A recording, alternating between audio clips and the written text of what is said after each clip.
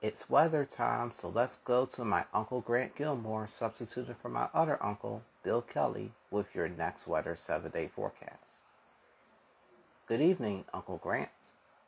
And really frequent lightning.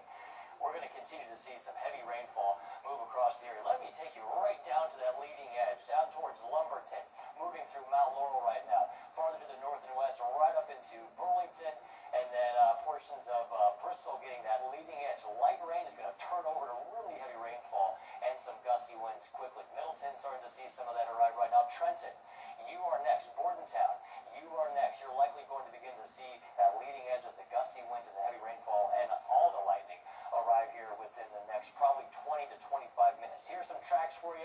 Hamilton will arrive around 11:40, Lawrence around 11:43, and then it will continue to track into central and then eventually northeast New Jersey. To the north and west up into the Lehigh Valley, we had just some strong storms, a little bit of heavy rainfall with some lightning, and then those darker polygons there, those dark reds, those are flash flood warning, where we've had a lot of rainfall come down, and just any sort of flooding there, whether it's urban flooding on the roads or just some low-lying areas. We've seen some flooding in those regions as well. Severe thunderstorm watch pretty much for everybody except for extreme southern New Jersey until midnight tonight. This watch has been extended 2 times tonight, and we very well may see it extended even beyond into the evening with more severe weather potentially as we head into the first part of the overnight hours. All right, a couple of flood warnings or flood watches in effect there.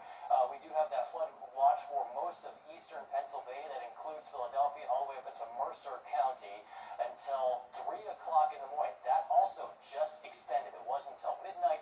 Now it's until 3 o'clock in the morning. So what's behind it? What's coming our way? Well, fortunately, we've lost the heating of the day, so a lot of the showers back to the west have started to dissipate, though I expect for them to begin to redevelop as we go through the day tomorrow. The rest of tonight up until 7 o'clock in the morning, we have a slight risk for severe storms, though I expect a lot of these storms to gradually begin to dissipate. But by tomorrow afternoon, we're in that marginal risk for severe weather once again. Let me show you the model.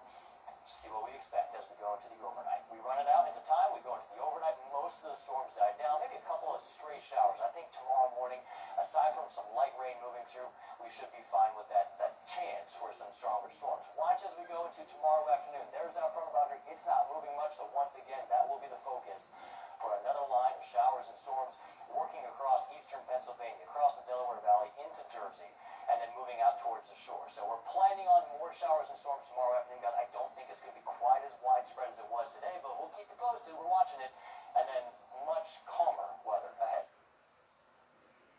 Just the way I like it. All right, thank you, Uncle Grant.